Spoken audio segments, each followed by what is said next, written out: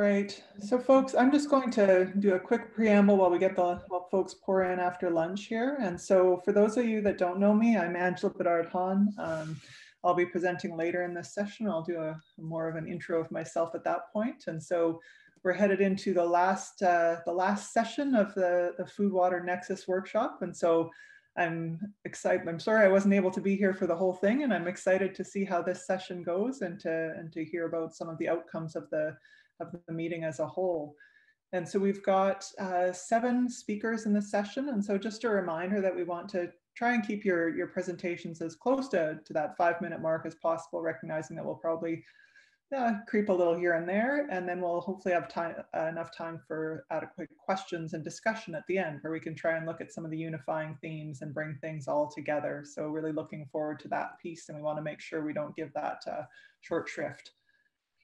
So our first speaker today is Phillip Harder, and so rather than me do an introduction, I think part of what everyone's being asked to do is to introduce themselves, and so I think we can, Flash, turn it over to Phillip to take it away. All right.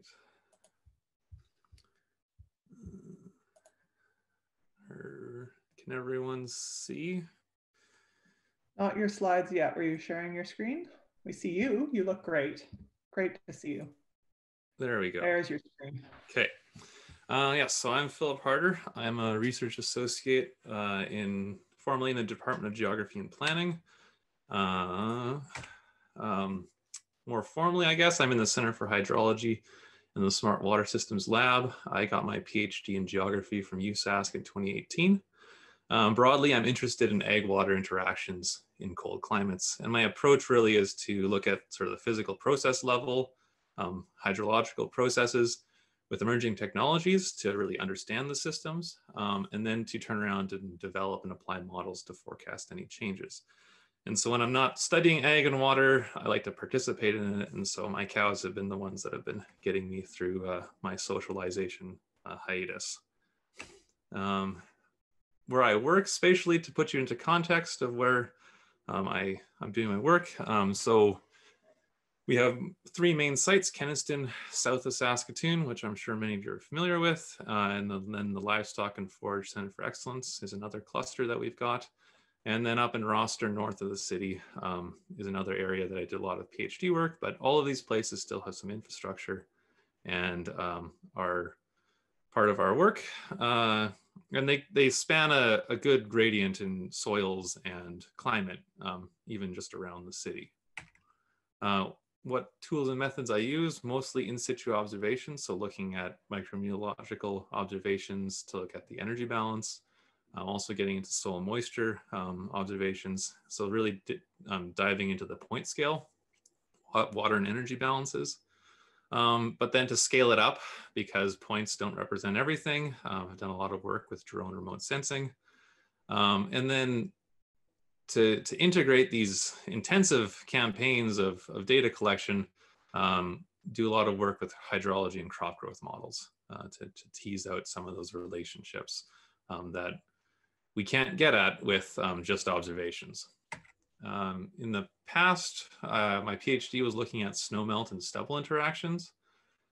We know that stubble will increase snow retention on the landscape, but what was missing was an understanding of how stubble might change the snowmelt processes and potentially meltwater partitioning. So getting at the stubble management lever in the ag water management. I've done a lot of work with micrometeorology over prairie wetlands, crops, and snow. Done a lot of work with snow. And then, yeah, more broadly using this drone remote sensing to look at topographic variability, snow depth, vegetation, and water quality at this unique scale that drones allow us to bridge from point to field, for example. Currently looking at observing and modeling crop growth and hydrology. So we have lots of observations, which we can synthesize down to water balances. So we know where, rainfall or soil moisture is the source of water driving the growth. And this changes obviously with space and time. And then looking at sort of dynamic crop growth modeling to integrate a lot of these parameters that we need based on observations that we're collecting to come up with new parameter sets, testing models to see see what we can use to simulate crops and hydrology. The idea being that down the road, we can start looking at sort of climate change perturbations and see what kind of water future our prairies have in store for us. But we know that not everything happens at a point where a lot of our modeling and point observations take place. And so this is where we get into a lot of the spatial variability work that I've been doing with drones, looking at crop growth, water use, and soils.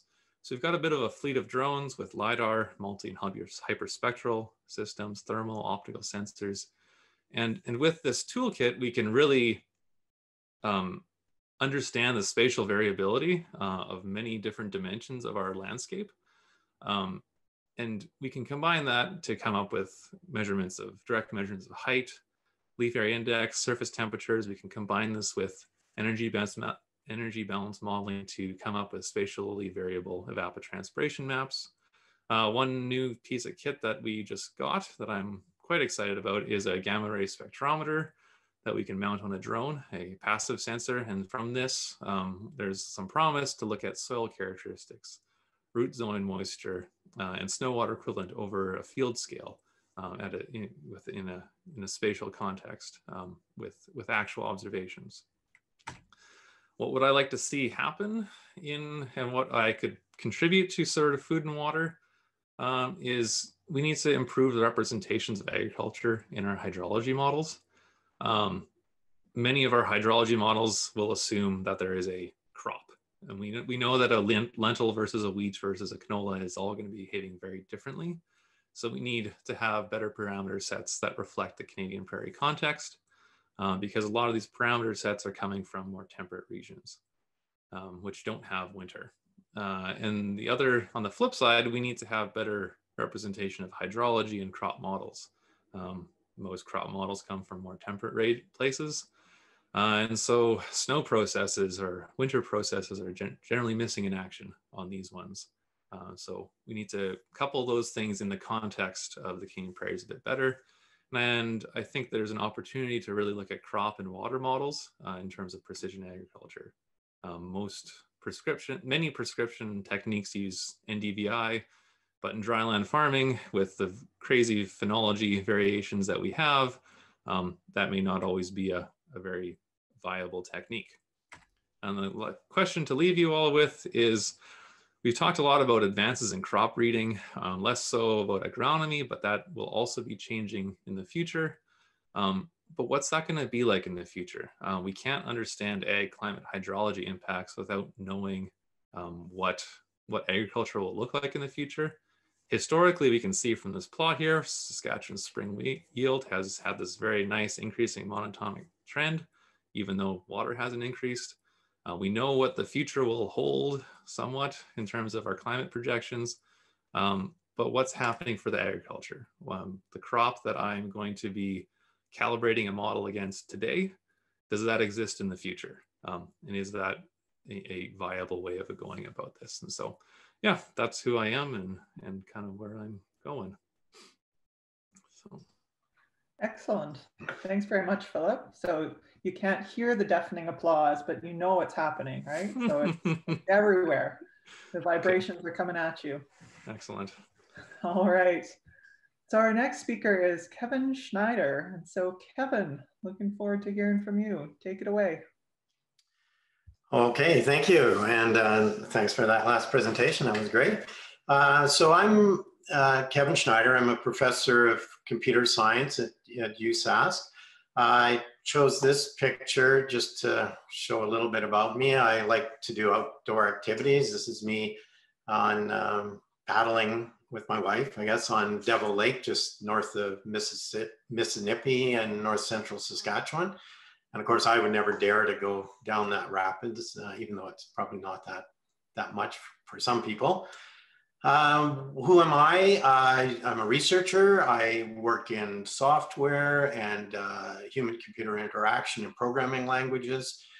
I also have been a professional software developer, and I've pioneered techniques to recover designs from legacy software. So doing things like source code mining to understand the code, automating change. This is like looking for certain patterns and and replacing with other patterns of code and using formal techniques.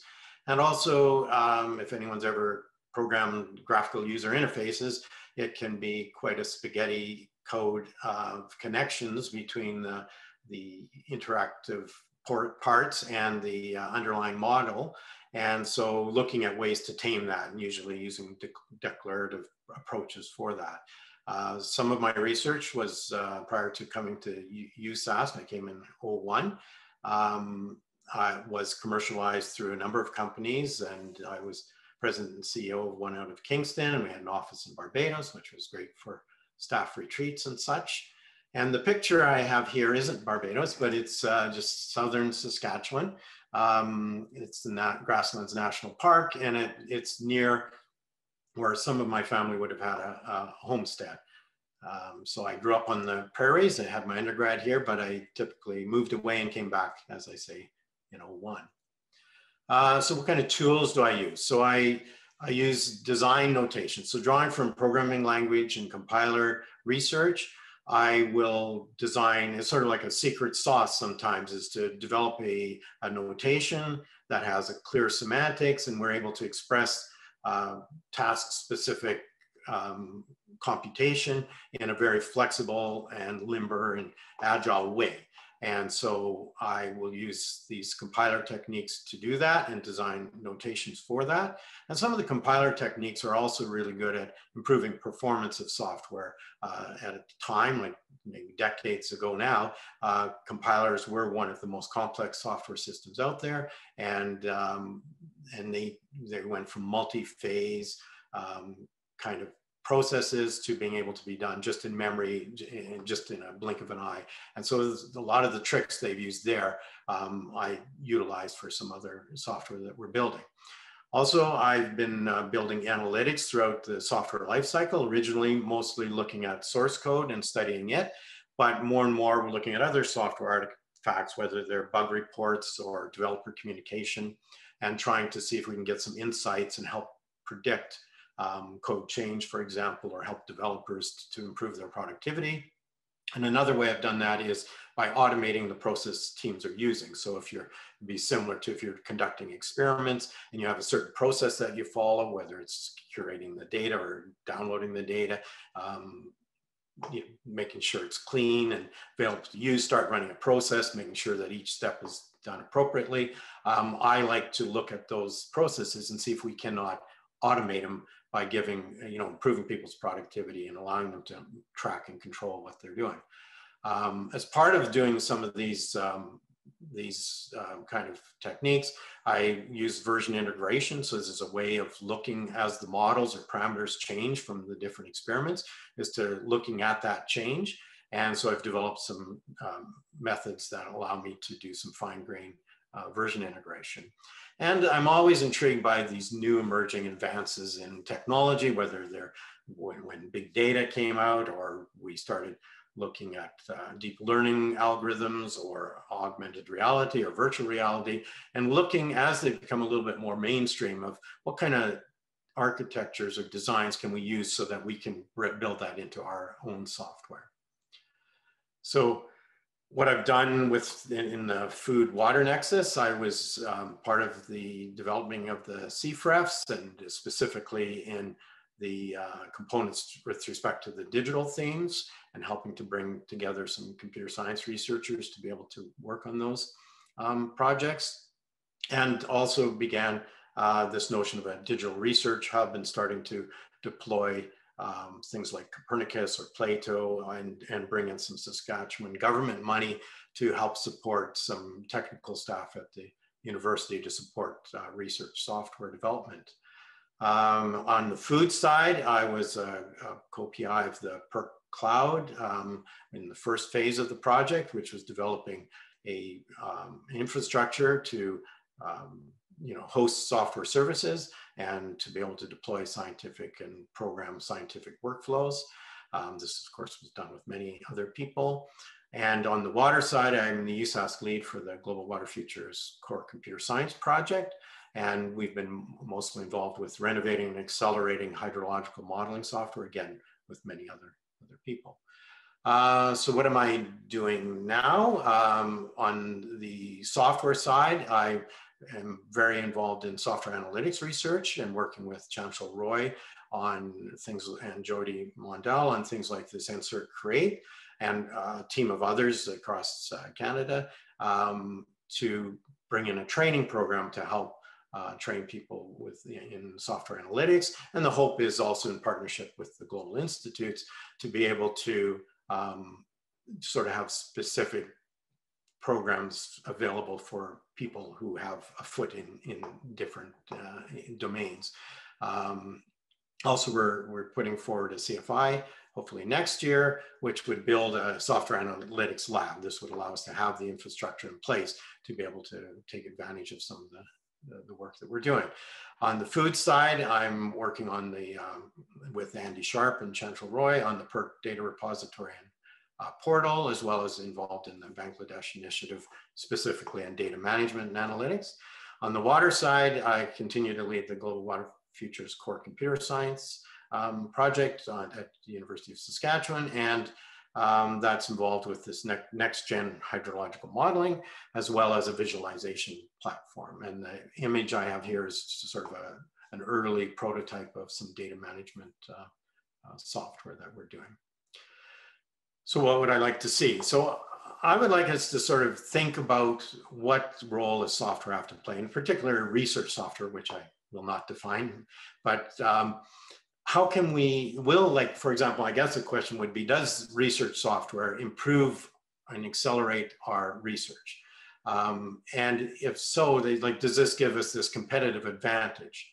And I guess I believe that it does, and that it's important that we are kind of in control of research software for use in the food water nexus. And so my hope would be that we could sort of strengthen the expertise we have in that area and the infrastructure so that we can build sustainable software. So this would be software that we see some very interesting prototypes, and yet we need to do a little bit more work to make sure that they are maintainable, that they scale, they're useful and usable, and not just maybe useful in just one particular context. This needs to be done in a way that's researcher driven. We can't stifle innovation. We have to continue to build those prototypes, but we do have to also start to think of how can we build that into sustainable software. And to me, this could be a multidisciplinary development, whether it's an open environment, open source development, but it could also mean that we need some proprietary source development as well. And not just building everything here, but integrating tools that exist elsewhere. So a global perspective on how we can contribute to sustainable research software. We need to build an environment that embraces change so that we can build new features as we are trying out new ideas, that we can easily put that into our software and make it available to our collaborators. And there's numerous areas that I can see where we can improve interoperability of the models or the computations that we're using.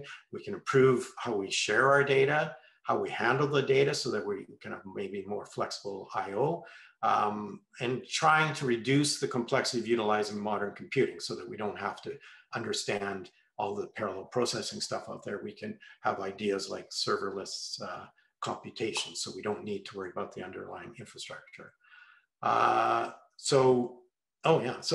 Just this picture, I should say. So to me, it's like yet another map with observation areas sort of indicated on here. And so we do develop a number of maps and they're great, but it would be nice to start for the community to have something that we can all contribute to and that is sustainable and maintained and reliable and available.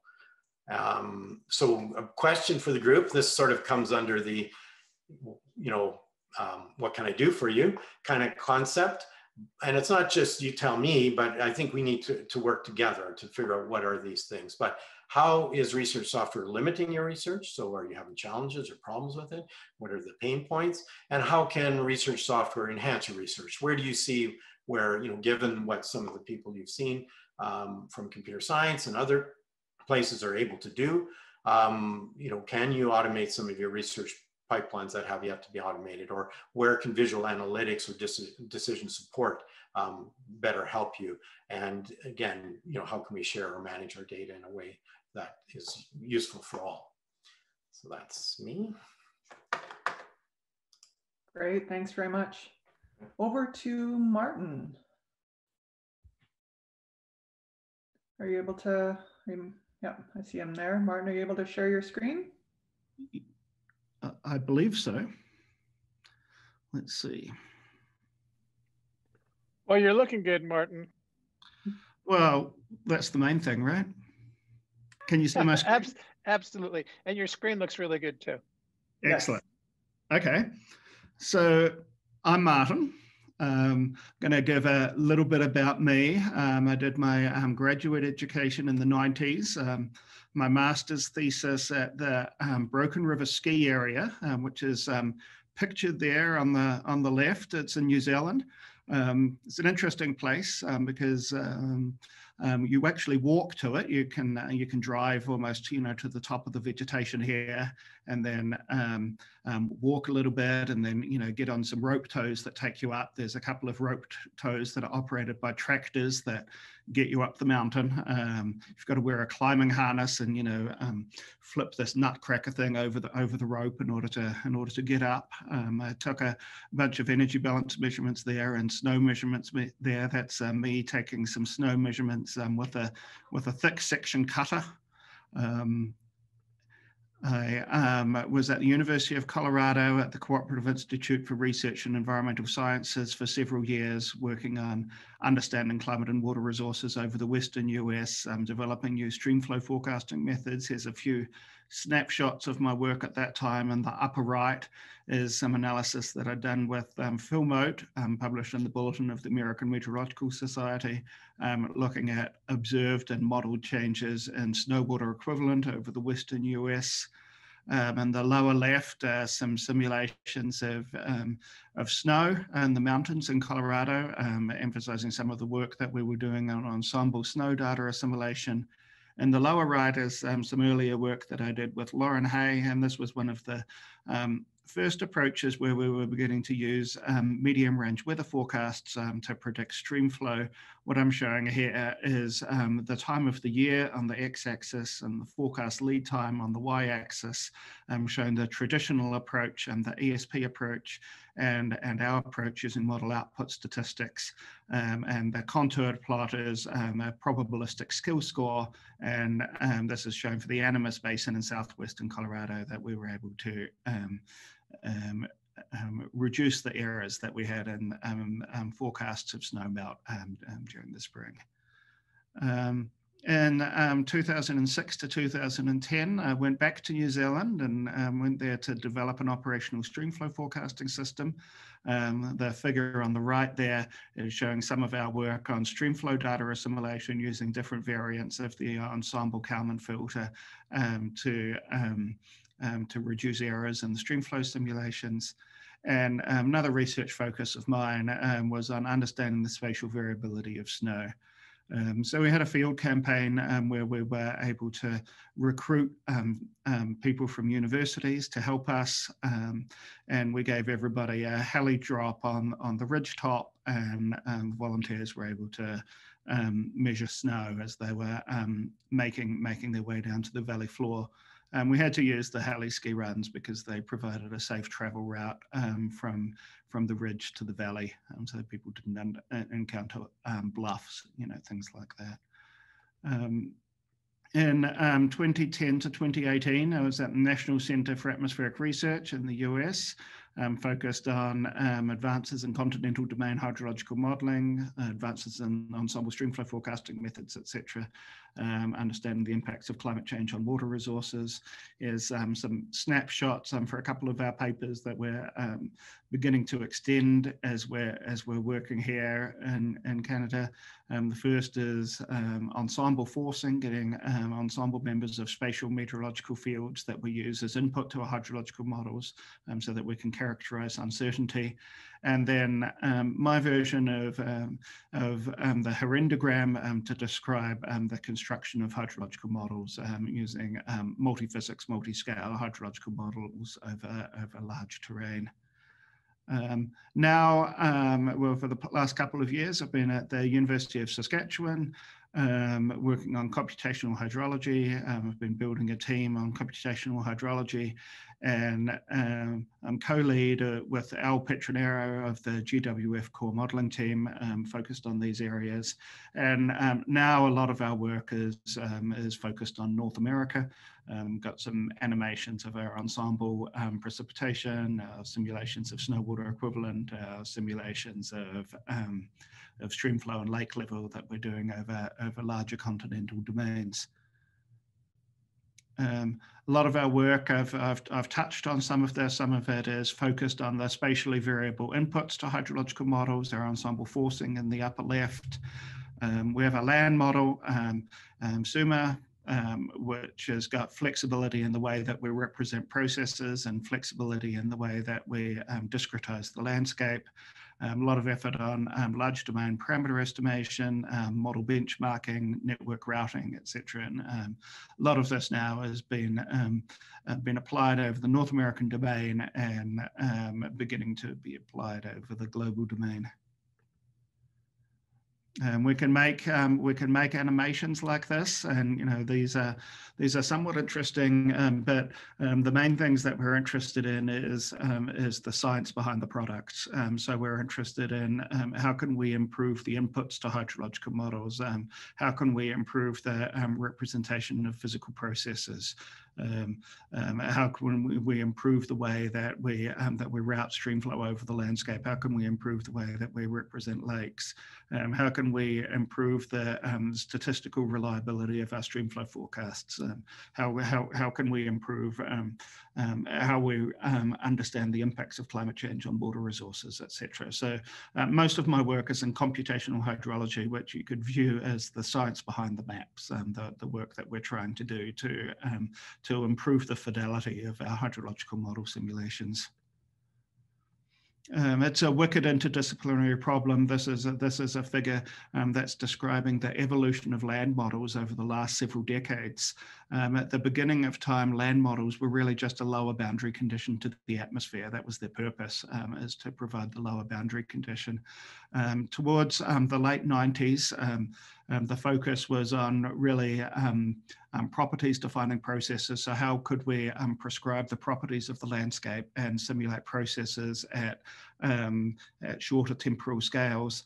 And then as we're moving through time, we're beginning to add more and more processes to the models. And the land surface models aren't called land surface models anymore. They're called land models because we're representing land as an integral component of the Earth system, where we need crops, irrigation, lateral flow, land cover change, explicit representations of the carbon cycle, groundwater, lakes, rivers, wetlands, etc.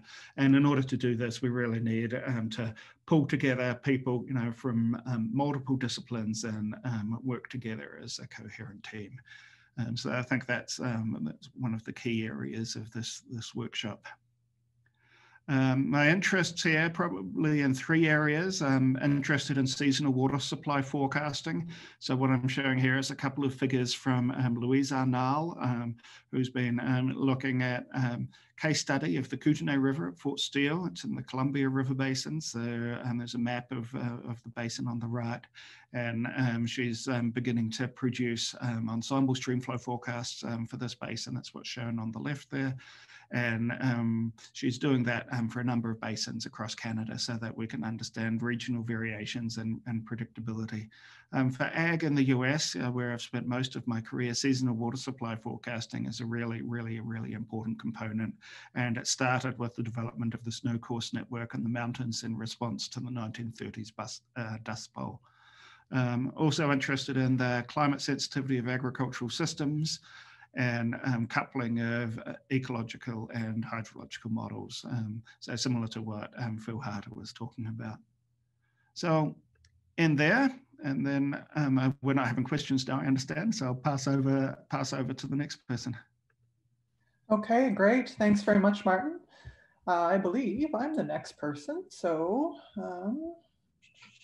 what is this giving me? Okay, it's telling me I don't. Hang on, sorry, I haven't.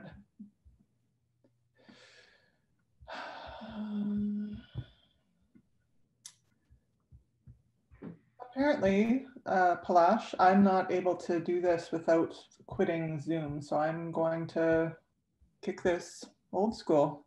And you guys are just going to listen to me. Can you still see me? Yeah, you can see me? Yes, we can see you. All right, so I'm going to look at my slides and they're going to look great. And you guys are just going to listen to me talk because we just don't have time. Do you want to send it to me? I can then. Sure, I'll do that. And then you can, and so while I'm talking, while I'm sending that, I will just get started. And so for those of you that don't know me, I'm Angela Bedard-Haughn. I'm the Dean of Ag Bio and a soil scientist. Importantly, I'm a soil scientist. So my background, actually I started off in physical geography, which I think is a great place for anyone to get started, and gained my appreciation for landscapes and landscape variability there, and then made my move over to soil science, where I have very much enjoyed my career. And so in addition to my, my roles within the college, I'm also part of the Global Institute for Water Security, and I am an associate member of SENS as well. And so I'm perhaps not entirely conventional in that, and I do keep my, put my feet in multiple ponds, so to speak. And so in terms of my areas of focus, I really focus on what I refer to as applied pedology. So how soil properties inform management practices for agronomic and environmental benefit. And a lot of that focus within that context has been within the prairie pothole region and focusing on wetland soils. And so in terms of what's in my toolbox, what tools do I like to use? Really, a lot of it is framed around an understanding of soil variability. And so if we look at, so if you just want to skip ahead to the toolbox one, Palash, that'd be great. So it's understanding of soil variability. So how soils vary horizontally and vertically across the landscape, and then how that affects the types and intensities of soil properties and processes. And so in looking at that spatial variability, what does that mean for when we look at the previous presentations? What does that mean in terms of our modeling? And so that context that soils are non-uniform in terms of their horizontal and vertical function is really the underpinning of everything that I do. It would be highly unusual for me to look at soils in any other context. So I complement this with biogeochemical analyses of carbon, nitrogen, and phosphorus dynamics. These are some of the, in addition to being key macronutrients, these are also nutrients that tend to be highly landscape dependent. And then over time, I realized that in order to be able to actually scale up the work that I was doing, I needed to do a better job of understanding, of mathematically moving understanding this variability across the landscape, and being able to scale it up to the watershed scale, to the regional scale. And this led me a bit more deeply into predictive soil mapping techniques. And I'd done little bits of this as part of my, sorry, Palash. I've done little bits of this as part of my master's, and then so to get back into the sorry, go back one, please. I started getting into the predictive soil mapping, so integrating legacy soil survey information. So that's the information you would get if you looked at a traditional soil survey, integrating that with environmental covariates. And a lot of these really link back to some of the hydrological modeling that we've heard about from Martyn and also from Phillip. And then using machine learning algorithms, things like random forest to try and predict the distribution of points across the soil properties across the landscape. Next slide, please. So in terms of what my group has been up to, it's looked at a whole range of integrated questions. And so looking at how wetlands, from the biogeochemical perspective, looking at how wetland drainage affects soil properties, how riparian management affects soil properties, hydrology and salinity, I've got a new PhD student just started this fall who will be looking specifically at questions around carbon storage and accounting and stock change factors, how those vary across the region and among different wetland types.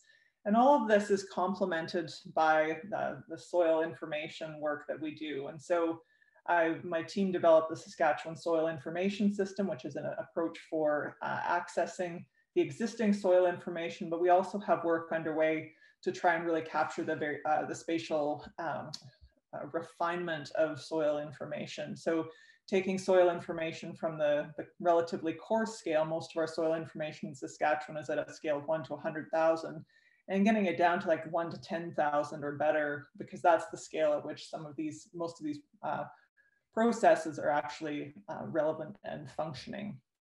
And so really that last point is, how can our hydrological information, and this is really reflected in our soil properties, the kinds of properties that, you know, when I dig a pit that I'm looking at, how can that information then be used to inform management decisions? So, you know, going back to what Phillip said about precision agriculture, if we can learn from the soil and this non-uniform distribution of soil properties and processes across the landscape, can we integrate that with some of the land modeling that Martyn was talking about, and ultimately come up with much better, more sophisticated approaches to precision management. Next slide.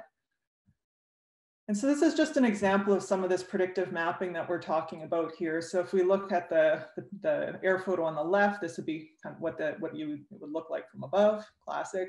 The top right would be the legacy soil survey. So that same area, this is kind of the scale of information that we're typically mapped at. And so those of us that are used to looking at air photos are going, oh, like that one on the right completely misses most of the variability and certainly the way the water would move across the landscape. And it's captured in map units that, you know, say, oh, there's 70% this, 15% that.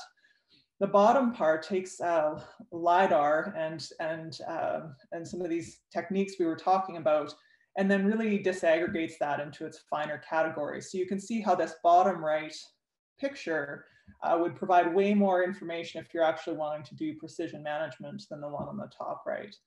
So the last point here is just around the big question, you know, recognizing that soil is not an inert medium, how can we better incorporate our understanding of soil variability into our management, but also into our models and our policy?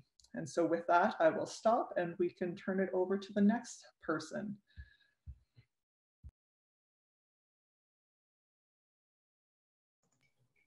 Amin, are you ready?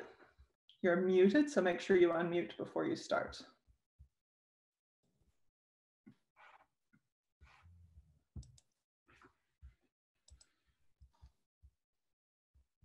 So can you see my screen now?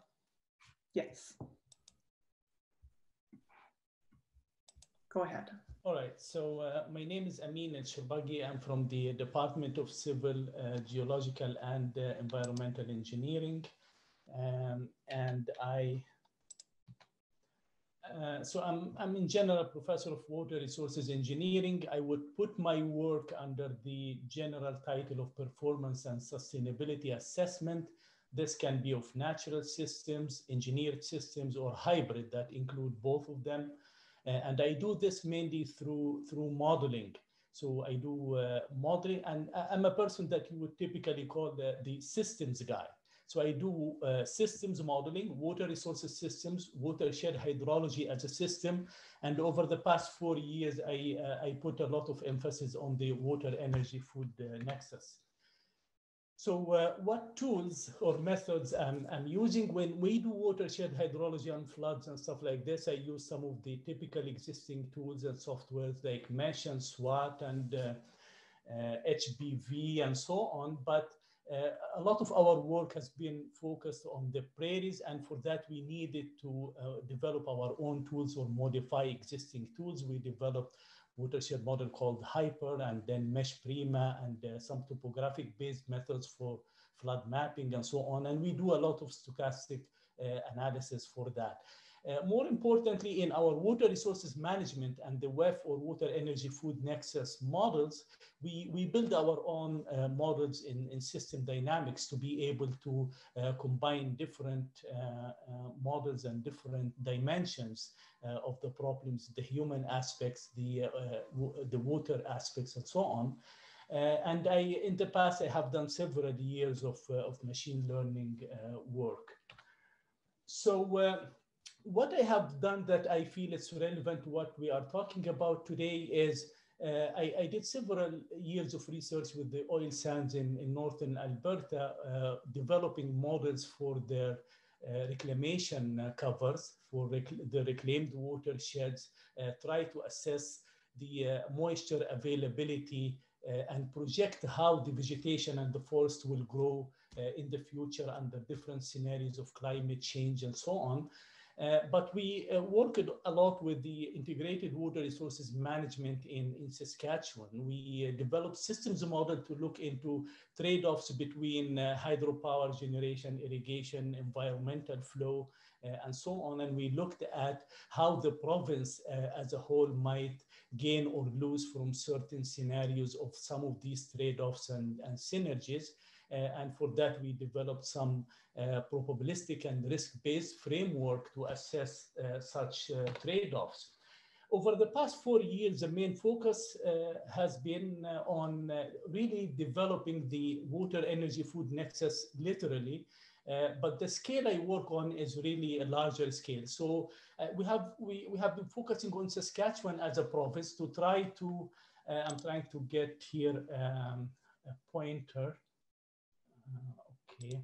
Yeah, so we try to put the agricultural crop production system and the energy production and consumption system and the water resources system and identify and quantify the feedbacks and the connections between these systems. And we were able to develop a decent modeling system that we called USask.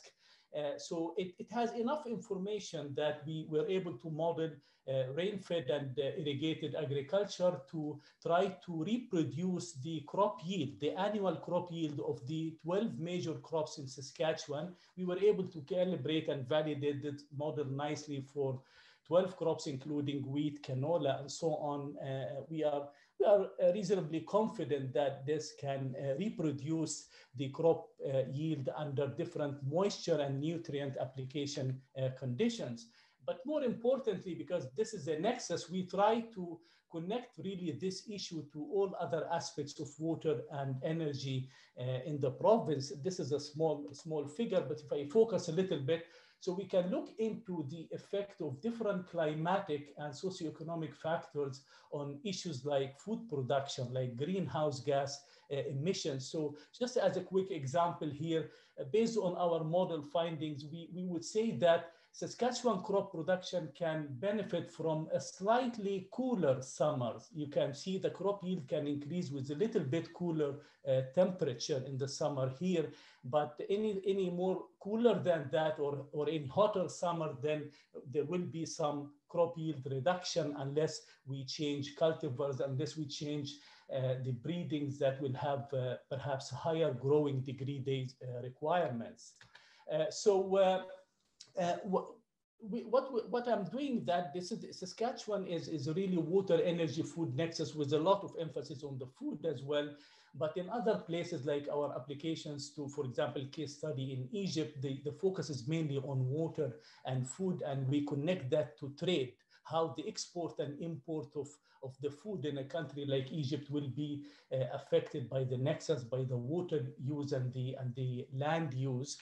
And we were able, for example, to connect let's say 4 main objectives: what will happen in gross margin in agriculture, what will happen to the food import and the cost of that, what will happen to the water use within the country, and how can we develop different cropping patterns that can be robust under various future conditions. So starting from modeling the crop yield at the national scale up to how this is affecting the socioeconomics of the country, and we really work on national or provincial scale. So we don't do the nexus on watershed scale, but on administrative jurisdictions.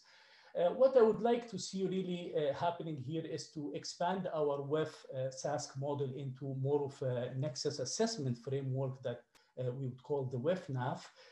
And we want to see how these things will be working under different climate and policy conditions and try to develop some robust pathways for the future. We want to expand to the prairie as a region. We want to connect to something like GCAM, a global integrated assessment model, to see how can these global models benefit from some feedback from more detailed local and regional models.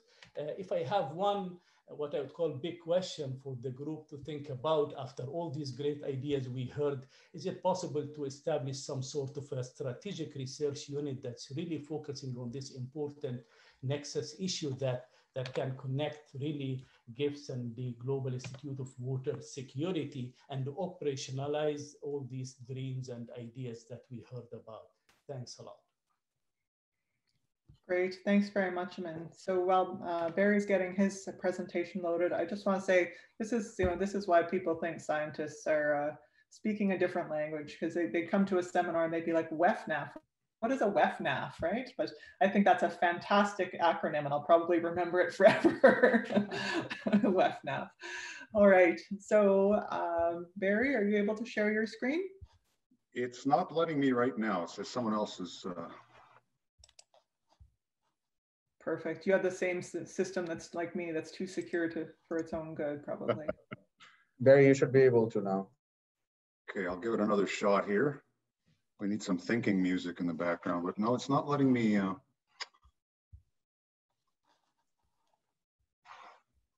on here. When we hear Palash's voice, it just kind of reminds me of the voice of God. It just kind of comes in there and takes control. Don't let that go to his head, Jay. Barrie, do you want to send it to me? You know, I might have to do that. Do you want to go to the last? You want to go to the last speaker, and I will send it to Palash, and then we'll go from there if you don't mind. Sorry about that. No worries. I had the same problem. Pat, are you able to share your screen and jump in here? Or maybe Pat took this moment to step away. No. Okay. I took this moment to keep myself muted. All right. Perfect. Away you go. That looking good? All right. My name is Pat Lloyd-Smith. I'm an assistant professor in the Agriculture and Resource Economics Department, as well as a member of the Global Institute for Water Security. I'm a water and resource economist by training. And some of the things I'm interested in. So I'm really interested in human behavior and using human decisions to understand what people's preferences are, as well as their values for different environmental resources, water in particular. And I'm interested in the implications of these decisions on the environment, on the economy, but as well as on human well-being altogether. So here's my sort of conceptual map. It's a bit more simplistic than Amin's, I noted, so I was feeling a little sheepish pulling it out after Amin's. But really at the heart of this is human behavior and decisions. And I think that's sort of where my sort of interests are and my sort of skill set is when we talk about agriculture and water, in particular about agricultural producers. And so understanding sort of these farm level decisions that agricultural producers are taking. What tools, methods am I using these days? We want to understand people, we got to go out and talk to them. So I do a lot of producer and consumer surveys, in person, online, just to help understand and help them in the modeling decision. For kind of quantitative methods, I do a lot of choice modeling. So really analyzing these decisions. As I mentioned, I do some farm level decision models, as well as I have a big interest in non-market valuation. And that is essentially trying to understand the economic value of goods and services, ecosystem services that aren't necessarily part of our formal economy. So they don't have prices, but they still have value. How can we understand that? So I employ various non-market valuation techniques. I've also done some behavioral experiments. Again, you want to analyze humans, putting them in the lab and poking them and prodding them with different experiments is one way to do it. As well as just some good old-fashioned economic analyses of project policies, benefit cost analysis, economic impact analysis. So a few of those other sort of tools there. What am I doing in the food water area? Well, sort of three areas of research. First off, looking at water as an economic input into agriculture. So this is really trying to understand what's the value of water to agricultural production, as well as how does water scarcity, is that a driver of different crop choices that producers make, the decision to irrigate or not, or be part of an irrigation district. So this is really sort of focused on water quantity issues and water scarcity issues, and that relationship sort of as an input into agriculture. Second area is looking at sort of the outputs of water from the agricultural system, and so all these externalities. How can we understand, quantify them, and where appropriate, actually value these different externalities? So these questions are around sort of what are sort of some of the social costs of water pollution. Agricultural production is one of the leading sources of water pollution, especially here on the prairies. And how can we understand sort of what those costs are? How can we use those costs to inform different agri-environmental policies? So the provincial governments across the prairies are spending a lot of money on different BMPs, different agri-environmental policies, and they really don't have a great understanding of what society is gaining from these policies. So if we can measure these externalities, we might be able to use that information to help design better agri-environmental policies. And then the third area, it relates to wetlands and wetland conservation. It's a big sort of topic and area of interface for water and ag production here on the prairies because we have so much dryland agriculture. So we don't have as much irrigation of other places. And so there's a lot of issues around downstream costs of wetland drainage or agricultural water management overall.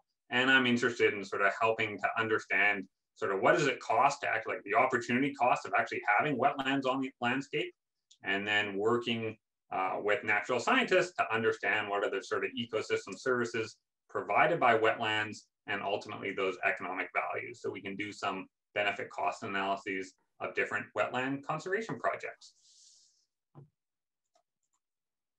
What would I like to see in the food water area? Well, just going back to that earlier diagram I had, I have some expertise on some of these squares, some of these arrows, but there's a big room for interdisciplinary scholarship here. And I'm really interested in sort of how we can use all the understandings that we have across our two institutes to help better inform policy. So I'll kind of leave it there for myself. Excellent. Thanks very much, Pat. And over to Barrie. So while we're bringing up Barrie's presentation, if any of you have a hard stop at 2 o'clock, do be sure to send your questions on to the speakers directly, or to send any follow-up comments to the organizers as well. Barrie, you ready to roll?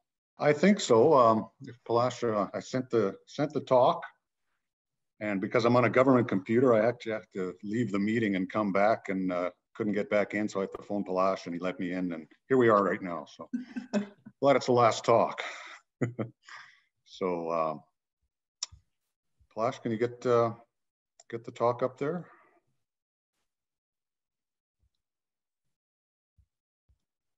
Anyway, while we're doing that, my name is Barrie Bonsal, and I'm actually a Fed. I'm with Environment and Climate Change Canada, and located at the National Hydrology Research Center, an innovation place.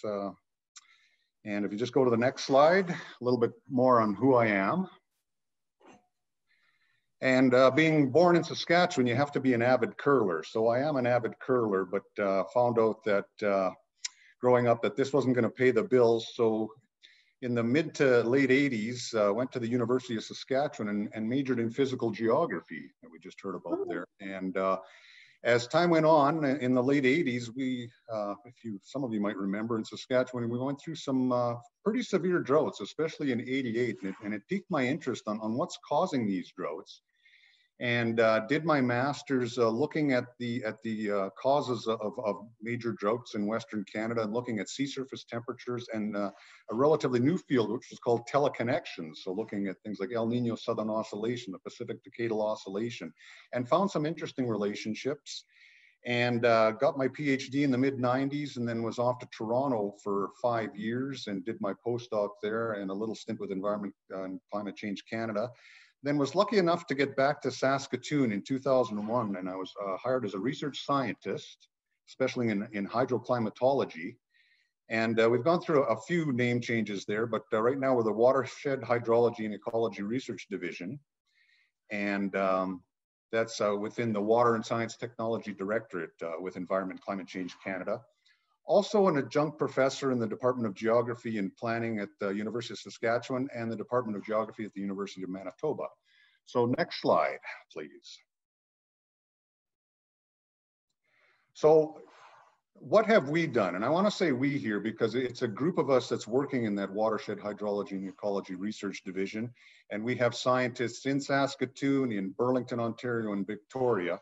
And really what we're working on is looking at freshwater availability across Canada. So mostly past and future climate impacts on the freshwater resources across Canada. So we're looking at very big scales, looking at larger scales. There's been a lot of talk about scales earlier today. And a particular focus, and again, this stems a little bit from my graduate work that I was talking about earlier, is looking at the hydroclimatic extremes, such as droughts and floods, and some of the associated atmospheric circulation patterns that I also talked about there.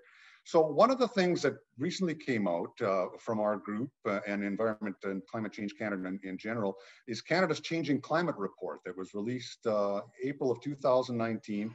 That's first really large-scale assessment on Canada's changing climate, past changes and future changes. And for the first time, there was a dedicated in-depth chapter on changes in freshwater availability across Canada that I was lucky enough to lead, and that's included in this assessment. So that's some of the things we've been working on, and again, more on the extremes, droughts, and floods. Next slide, please. So what are we doing? Again, we're continuing this work. We're looking more at climate change and freshwater. Where are freshwater resources going to be in the future?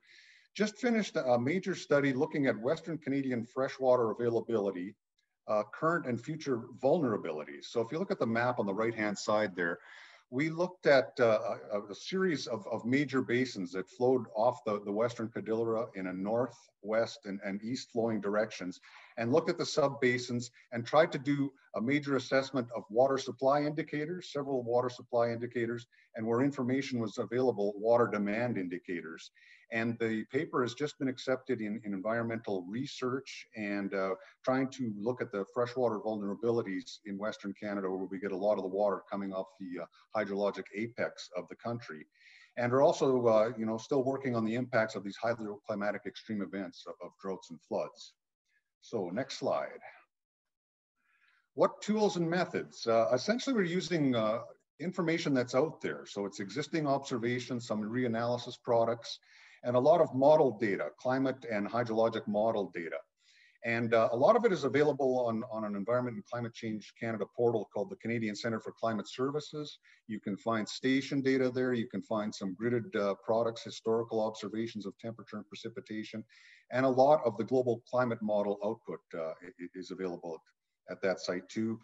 In our group, we use various hydrologic models, but we do a lot of collaborations. So we get a lot of information and work with others. And that's a lot of the methods we use. And for the food water nexus, again, we're doing continued research on this climate change impacts on future freshwater availability, focusing on both supply and demand.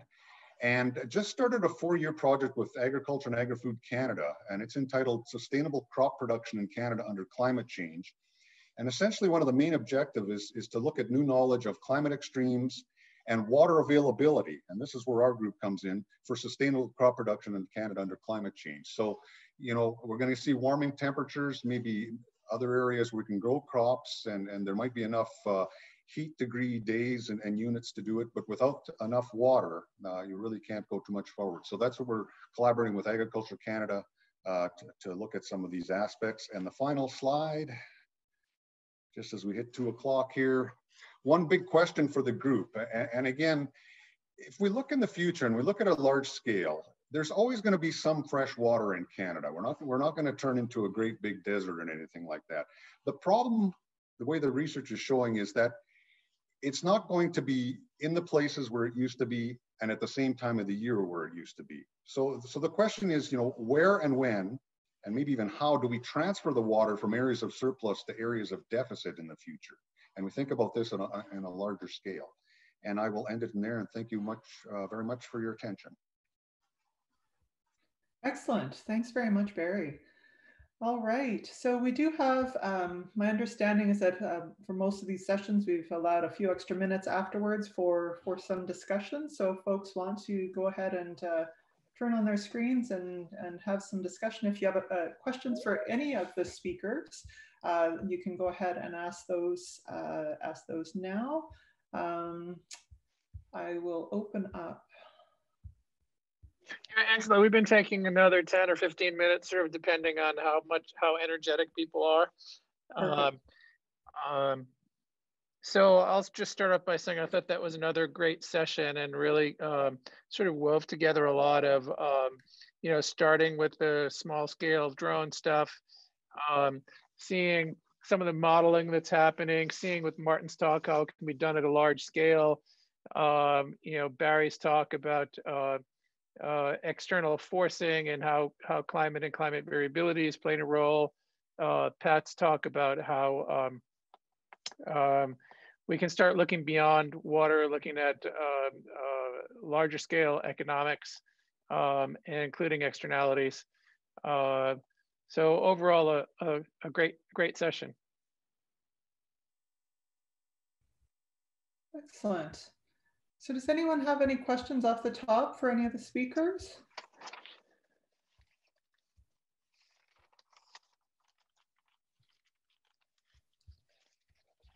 So I just shot Barrie a question. It was, why the heck haven't we spoken yet? Given all the stuff that he does, I think it's super important. And, I don't know. Sometimes I wonder, well, let's just put it this way. When you move to a new place, it's tough to get to know everybody, but it's embarrassing when they're in your own building and you don't know them. So looking forward to.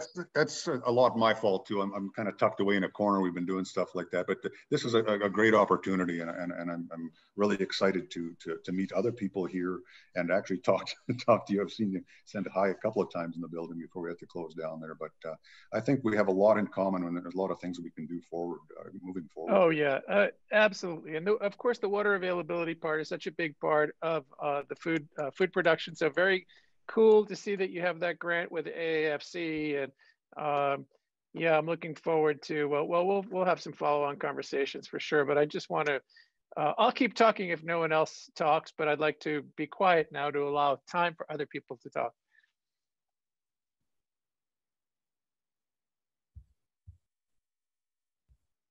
I wouldn't mind, Phillip, if you're willing to comment a little bit on some of your early experiences with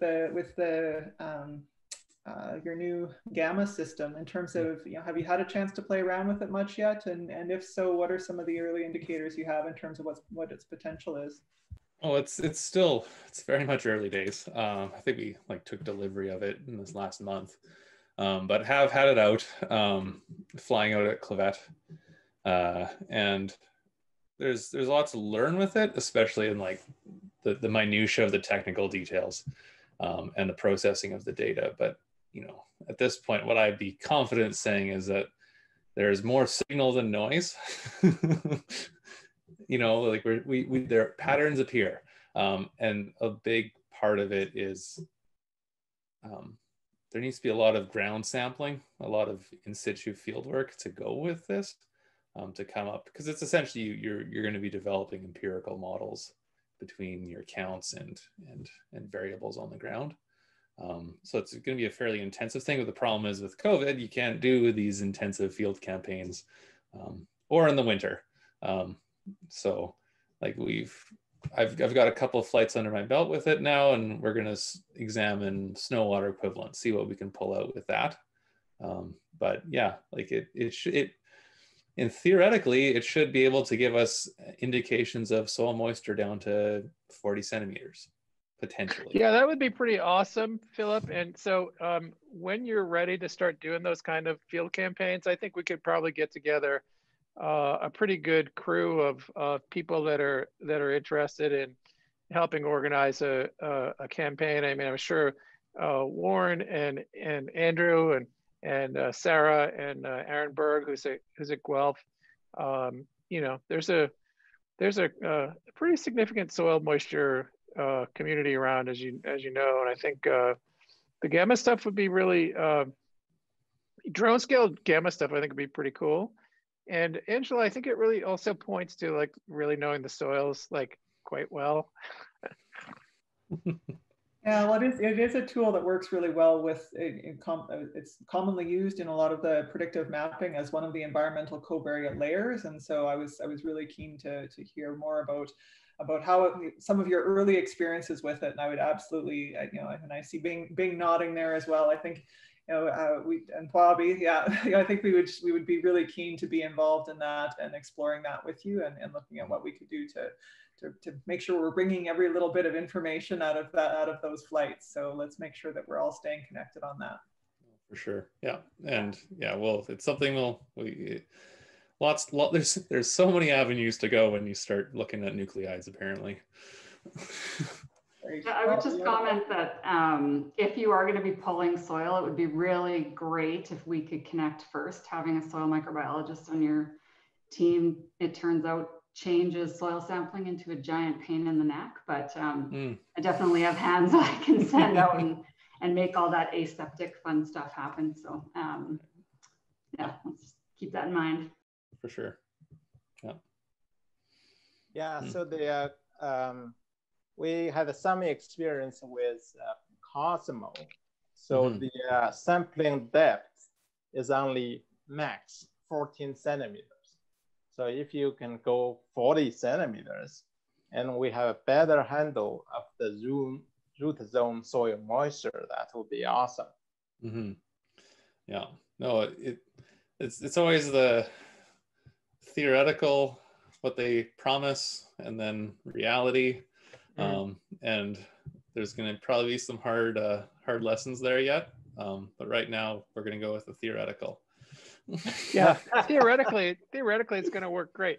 Well, yeah. So Philip, you know, that's the topic of the CF5 that I wrote was for P-band radar, which is if you're going to go aircraft or, well, I don't know if we could do it on a satellite, but aircraft, yeah, that's the way to go. So that would get you that next scale. I don't know what the likelihood of getting that thing funded is, but if we get it rejected and want to do another round, we should, you know, include the gamma stuff, you know, include this sort of multi-scale perspective of what we can do and how we can, you know, what do you need to do to take it to a bigger scale, which would be prairie scale mapping. No, absolutely. Yeah. Is Amin, are you still on? I just wanted to ask you a little bit about your integrated modeling.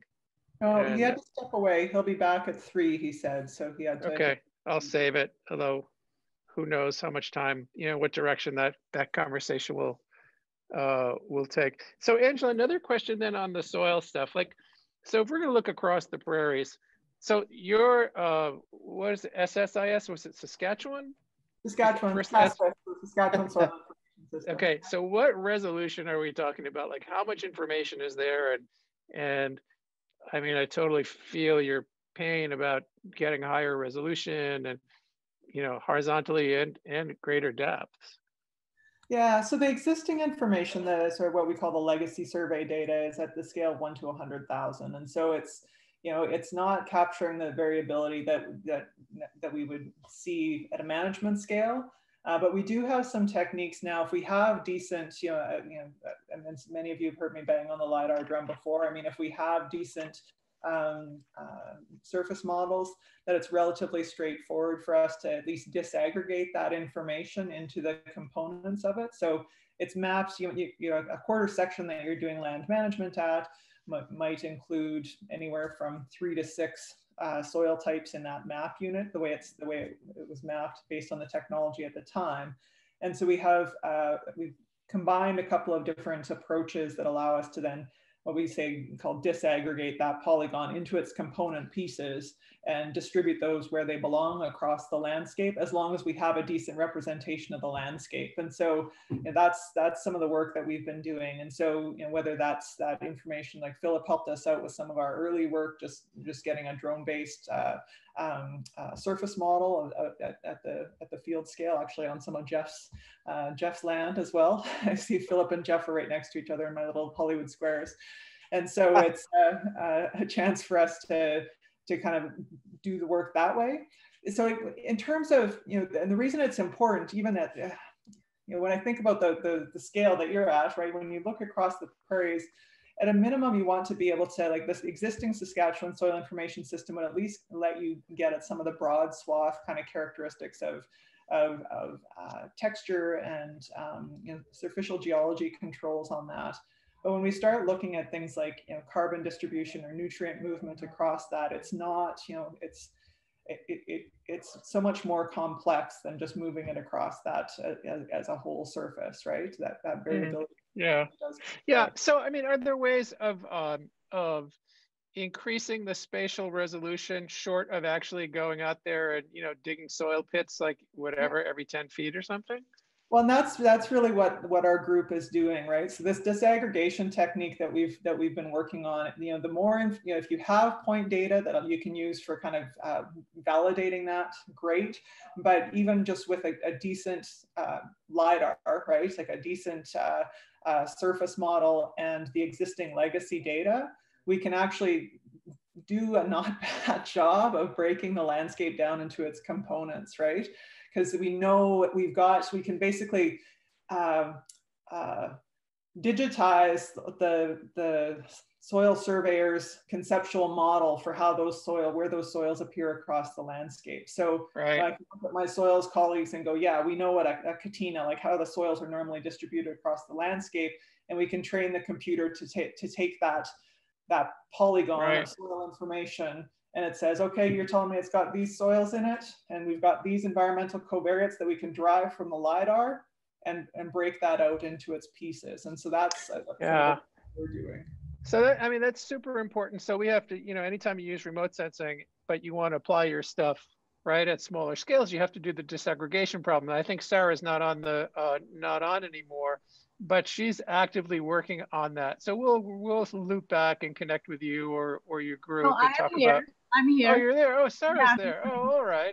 It was funny. She's right above you in mine, and she's like, I'm right here. So I have a different grid than you do. I don't have the same mapping that you do. I scrolled through it. I didn't see Sarah. But anyway, yeah. So Sarah, I mean, Angela's doing this high resolution. Has some methods, and we're actively thinking about methods for disaggregation. And so we should talk about it and combine forces and be very cool.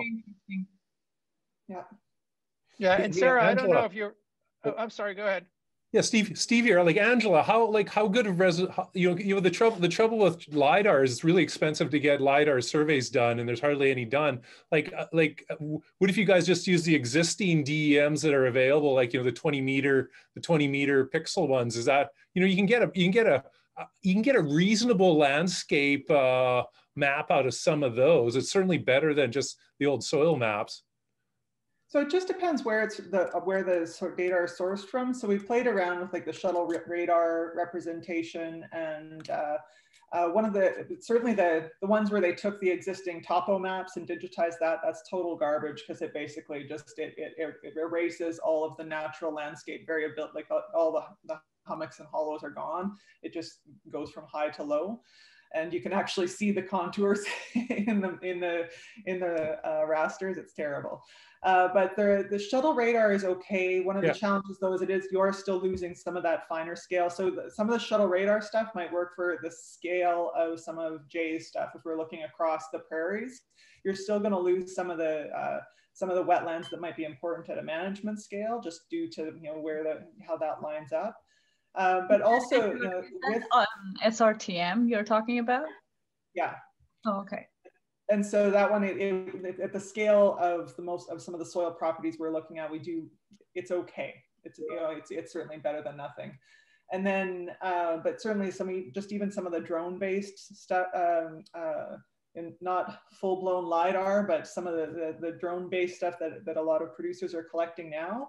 Even, you know, working in there with Corey Wilness and, you know, a lot of that. And then you combine that with some of the remote sensing imagery to help tease out or correct some of those features. And you can get a long way. So it depends if you're not using just entirely DEM, if you start bringing in, I'm just the name of it is I think what you're trying to think of is if you can pull in the RTK from the equipment as when it goes over it, although there's gaps, you know, it has really good resolution in the line of travel. It has, you know, a lot of times if the equipment's 100 feet wide, it has those bigger swaths in between. But that's a really good data set that you can bring in. Yeah. Well, yeah, I also thought it'd be great to send Phillip. Exactly I also thought it'd be great to send Phillip out going quarter section by quarter section across all of Saskatchewan to map topography. Yeah, well, that was my first thought, Jay, is actually we would just get... we can do section by section now. Okay, yeah, section by section. All right. Sure. Yeah, 42 million acres won't take long.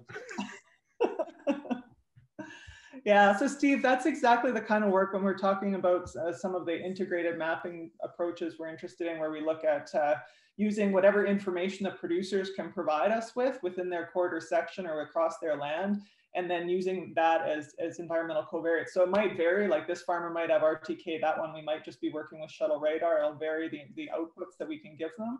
But all of that information, we're looking at ways we can use the environmental covariates that are available to us to disaggregate at the management scale. Yeah, there's a lot of data out there. It's just kind of getting it in a form you can use and getting it. Yeah. So go ahead, Bing. I was going to suggest. I'm just thinking how popular the RTK among Saskatchewan farmers. Do we have really the ability to stitch all different forms together with this? There's probably over half of the acres have a machine with one of the machines that goes over it has RTK. Way over half. You think that high, Steve? I don't know. I would say so. Yeah. Like Auto Steer even has RTK. Yeah. Well, it's not RTK. It's one level below RTK. It's still. Yeah, I know it's RTX, right? Yeah. But that's still pretty. We've used that. We've looked at the data from our like we use that on our plot RTX, and it's only one order. It's only double the loss of resolution of RTK, so it's pretty darn good. It's a lot better than WAS. Yeah. Yeah. Mm-hmm. Yeah, a bunch of new acronyms. Yeah, thank you for pointing out WEFNAF, and I thought he was saying WetNap at first. I'm a little confused. It's part of what makes it so fun, Jay. Yeah, exactly. Okay, Jay, I have to run to another meeting, so I'll turn this discussion over to you. And well, I think we should wrap it up. Yeah, I think okay. Bye, Angela. Yeah, let's wrap it up, everybody. Take a break until 1 o'clock. Just a heads up, we're going to start off with a little review of the Bangladesh activity.